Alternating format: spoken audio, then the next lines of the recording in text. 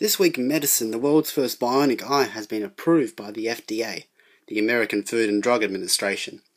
This represents a major leap forward in the world of bionics, because now, for the first time, the people who have lost their eyesight or have been blind their entire lives will, for the first time, be able to see with the help of basic implants. It has taken over 20 years to reach the stage of commercialization, as it has taken much research and development to reach the level of complexity where the implants would be worth having, and would not pose a risk to anyone using it and others around them. The level of detail seen by these implants can be as large as printed letters. The particular bionic eye which has been approved is called the Argus II retinal prosthesis system, which has 60 electrodes within it.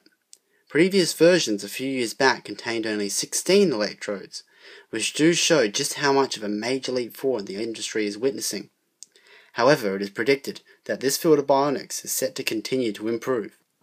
Several research facilities are working on creating more advanced bionics with larger numbers of electrodes placed into an implant. For example, the Massachusetts Institute of Technology are working on a 400 electrode implant, which would be the same quality as low-resolution videos on YouTube. Eventually, in the long run, we may see bionic eyes, which are even more detailed than normal human eyesight.